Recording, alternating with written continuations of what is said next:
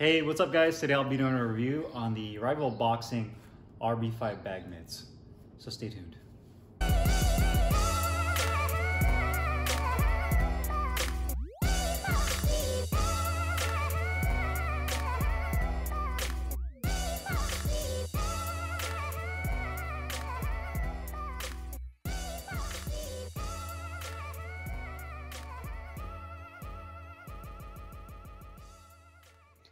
Okay guys, so today we're going to do a close-up weigh-in and review on these Rival RB5 bag mitts. Got mine in size medium in the red colorway. These are full genuine leather. I believe these are made in Pakistan. And these are basically a more advanced version of the old school bag mitt. Now, if you look back in history at some of the old photos and videos of boxers from, decades ago, guys like Joe Louis, Jack Dempsey, Rocky Marciano, the list goes on and on, Sugar Ray Robinson, you'll see them typically using these kind of bag mitts for bag work. And that's really to help with punching power transfer, proper hand ergonomics, creating a perfect fist, and just overall technique. And these are some of my favorites, and I love using bag mitts for bag work just because of that. So looking at these mitts, you can see it has kind of this stitching pattern that goes over the knuckle area. They use, I'd say, about a 1/4 inch thick piece of EVA foam on the inside that has a medium to firm density. You have that Rival logo on the outside edge right there. A Velcro strap that gives you, a decent amount of wrist support. Obviously, these are not meant to be the most padded and well-protected gloves. So if you're looking for something that would maximum protection, shock absorption, wrist support, all of that, then you probably want to look elsewhere. But for those of you that are looking for a great bag mitt, then I think this will suit your needs. You have the Velcro strap there. It says RB5 bag mitt. I got mine in medium again, black piping on the cuff. Tricot liner on the inside. You do have about, I'd say, a 1/4 inch of foam on the back of the wrist. On the inside, there is no wrist support on here. It's just that piece of leather. There's the Velcro strap again. You have a mesh palm for breathability. A closed off thumb that is loose, obviously, like most bag mitts. So you're either going to have a closed off thumb, or they'll have one that's cut open. You can see the tip of your thumb.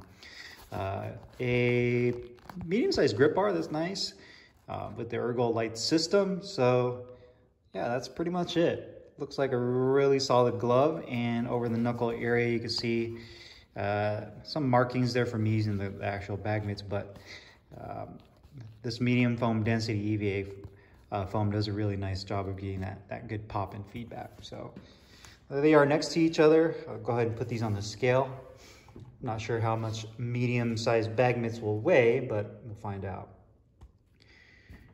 So the right bag mitt is right at, let's just round up to 4 ounces, and the left one is exactly the same weight, 3.9, so we'll just round up to 4 ounces each. So exactly on weight with each other. Let's go ahead and do the review. Hey, what's up guys? Carlo here, and today I'm doing a review on the Rival Boxing RB5 bag mitt. I got mine in red. You can also get it in their traditional black and orange colorway. Decided to go with size medium. They have 4 sizes total, including the medium. They have a small, large, and XL. So just depending on your hand dimensions, you can go on their website to check out their sizing chart to see which one's the right size for you. Now, I've been interested in these bag mitts for quite some time now. My favorite current bag glove, or bag mitt if you want to call it, is the Rival RB50, which is basically kind of like an advanced version of this glove, where it has the IntelliShock, the D3O technology built into it. It does have an Ergo strap system built in as well. So you're basically getting kind of the old school feel of a bag mitt, but with more advanced, newer technology built into the glove.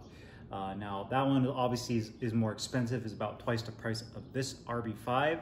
But with that being said, I definitely like this bag mitt, especially for those of you that are looking for kind of that old school feel, want something where you can really make a nice tight fist, feel every punch coming through, excellent power transfer. Then this is definitely a good choice for you, which we'll go into here in a little bit. So first off, design-wise, you can see it's a pretty attractive looking bag mitt. One thing you'll notice is that it has kind of this slight curve to it.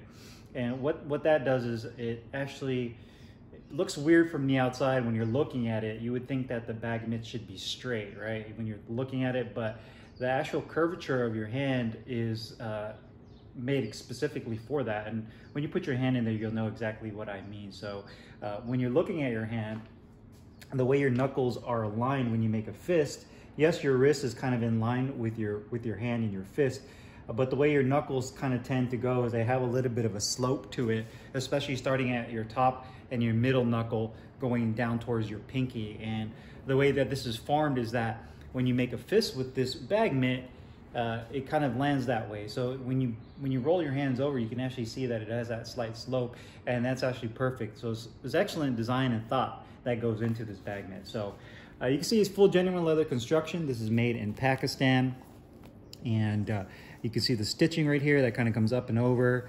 That stitches that EVA foam. They use about a 1/4 inch thick of medium density, a little bit medium firm density foam over the knuckle area that goes all the way down to the back hinge point. You do have a Velcro strap, which is about a 2-inch Velcro strap, and that has that cloth rival boxing gear tag right there on the back of the strap. Full piece of Velcro right there. It says RB5 bag mitt M for medium on the back. You do have, I'd say, about a 1/4 inch of firm density padding on the back of the wrist. It says medium right there, and then flipping over to the palm side, I'll open it up. It does have this nice tricot liner on the inside. Black piping all throughout. There is no support padding on here on the inside palm side. You can see it does have a closed off thumb that gives you ultimate mobility and flexibility of your thumb. You also have a mesh palm that helps with some breathability. You can feel the liner kind of rolling against it. So there is a liner on the inside of the hand compartment before you actually hit that mesh palm. So you don't actually feel this mesh material against your hand on the inside because there's still that tricot liner. You do have a medium-sized grip bar that has a good amount of density to it. The Ergolite system is basically their way of saying that it uses this lightweight EVA foam on the inside. So that's basically their technical jargon that they use for that. And that's pretty much it. So obviously there's not much to bag mitts. I guess the best part about them is their simplicity. So there you have it. Quality wise, it's pretty good. I'd say the only areas that I had issues with was going to be the stitching around the knuckle area. One thing I'm not a big fan of is when they stitch over the knuckle area, because this is right here, you can see some of the markings from me using the bag is the striking surface. So a lot of times when you roll your hand over and you make a fist, this is going to be exposed, and the stitching eventually is just starting to start coming out. And you can see right here where my pinky finger is starting to kind of come out as well. You have these perforated holes, which is just kind of more of a design. I think it's aesthetics. To me, that doesn't do anything. Offers no breathability. I think it's just, again, just for the looks of the glove. I noticed that the D3O gloves have this little perforated hole look as well. So maybe they were just trying to kind of keep the same look with the RB5. But to me, they really don't do anything, to be honest with you, outside of just, again, aesthetics. So I'm not sure if that does anything performance-wise. I know it's not breathability because there's nothing on the inside there that goes through and offers any difference in performance. Velcro strap is nice. You can see the cloth patch on there is done pretty well. You know, no issues there. Again, I'd say the big opportunity here is going to be stitching, where this Velcro strap meets the corner right here. You can see some of the stitching starting to kind of fray. You have a pen marking right there, and you'll see that a lot on gloves where the manufacturer marks it because they're cutting the leather. So they usually use that as kind of like a template. Piping looks pretty good on the inside right here. Liner's good, no exposed foam. You can see the leather on the inside, the grain of the leather right there. Stitching could be done a little bit better on the inside right there, but it is what it is. Again, some of that marker, I think it's like a silver pen that they use to mark when they're cutting the leather. You can see a little bit of that extra marker there. Mesh palm looks good. The thumb is closed off nicely. Don't have any issues yet with the seams there. With the thumb, it would have been nice to have a little bit more reinforcement on this thumb section where it kind of makes a U-turn right there. That way, once you open and close your thumb, because you're going to be opening and closing your thumb, parrying, pretending you're parrying shots, so that needs to be reinforced. Grip bar looks really good. Stitching on the fingertip looks really clean. So overall, a really nice looking bag mitt. The leather quality on here is really good as well. Has more of a satin finish to it. Again, I'd say the biggest opportunity is going to be stitching over the knuckle and on this Velcro strap. Now, comfort, sliding your hand in here, putting on this Velcro strap. So one other thing I noticed too is when I'm closing this Velcro strap, you see I have a little bit of excess right there if I want to go in.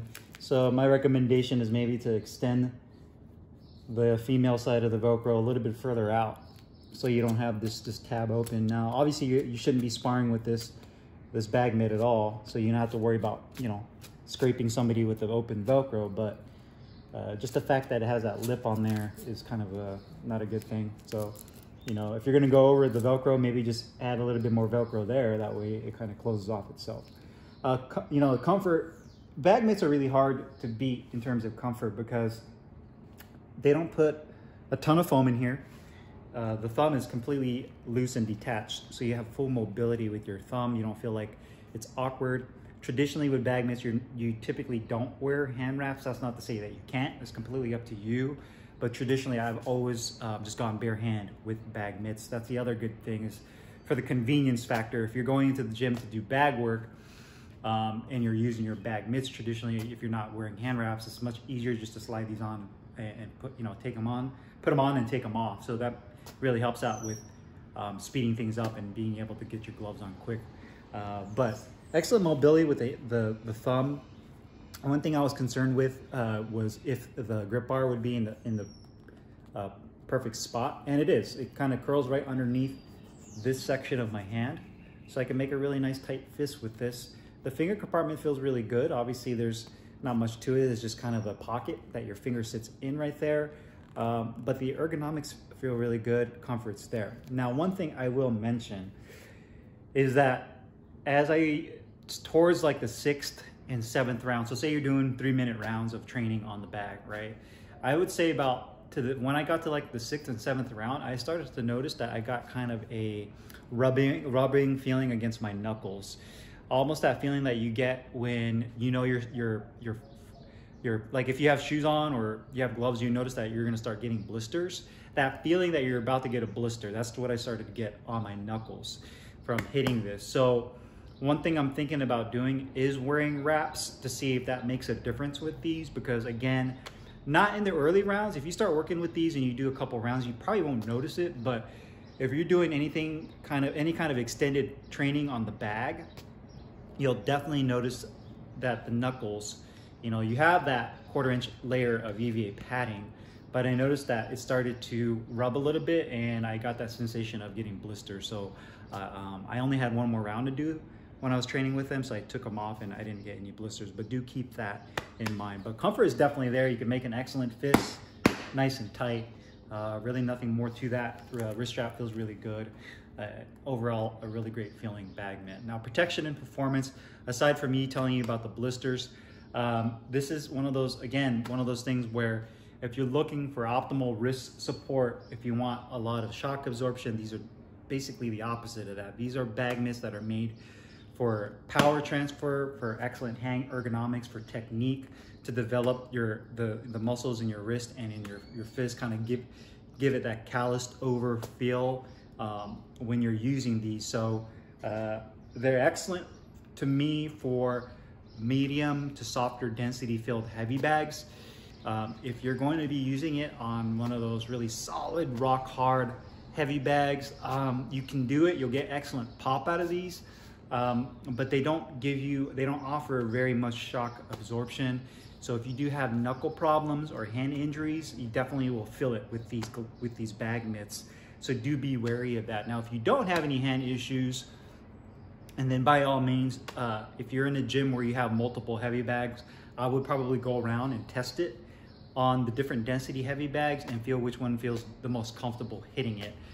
Because the last thing you want to do is damage your hands. So one thing to be mindful of with bag mitts is that you increase the risk of also injuring yourself if you're not used to using these, if you're used to using more heavily padded bag gloves that are more supportive and have, you know, multi-layer foams. This is going to be a different experience than those. So be mindful of that. If anything, start off with a little bit more of a softer filled bag, then maybe work your way into something a little bit more denser if you want to, but do be mindful of that. But these give you excellent pop. I mean, it's literally a 1/4-inch layer of EVA between your knuckles and whatever you're hitting with these. So that's what you're really getting with these gloves. You can really feel when you're throwing your shots, you can feel them just digging right into that bag, and it feels excellent. I love that feel of being able to really just dig my shots in and really work the bag. So definitely a great feel.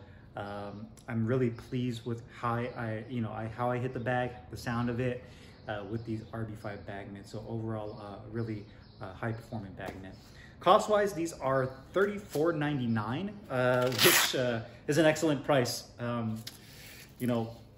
I think at the price level, being at that they're genuine leather, they're comfortable. I mean, craftsmanship wise, they could use a little bit of tweaks as far as the stitching goes, but you're really going to be hard pressed to find something at this price point at $34.99 that's genuine leather, that's comfortable, has a good, a decent amount of padding over the knuckles for a bag mitt, has a Velcro strap around it. It's definitely overall an excellent bag mitt for the price. So $34.99, definitely going to be hard to beat. So if you guys have any questions or comments, make sure you guys leave them down below in the comments box. As usual, I'll put the link in the description box where you can find these RB5 bag mitts. See you guys next time. Peace.